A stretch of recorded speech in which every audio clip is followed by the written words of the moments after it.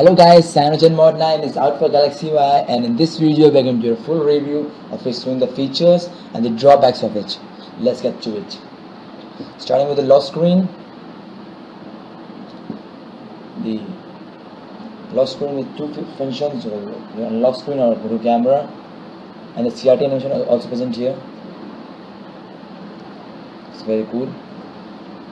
Yeah, I am on the Cyanogenmod 9 home.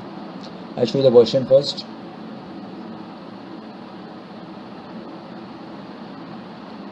You can see it's written Cyanogenmod version, and the Android version is also written is 4.0.4. The Easter is also.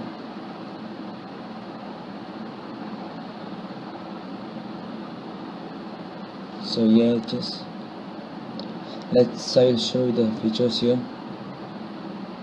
It has separate app tray and widgets tray, just like ICS. The stock ICS keypad, the stock ICS contact widget also, the stock ICS messaging, and everything stock here. It's very fast, quick, responsive, but it has many lags in it. Like the Bluetooth doesn't work at all. The mass storage option is not available, and there is no data connection available. So all the connections are just down. Only Wi-Fi is left, and there is no G apps or Google apps pre-installed. You have to install it from the sources. And also the color.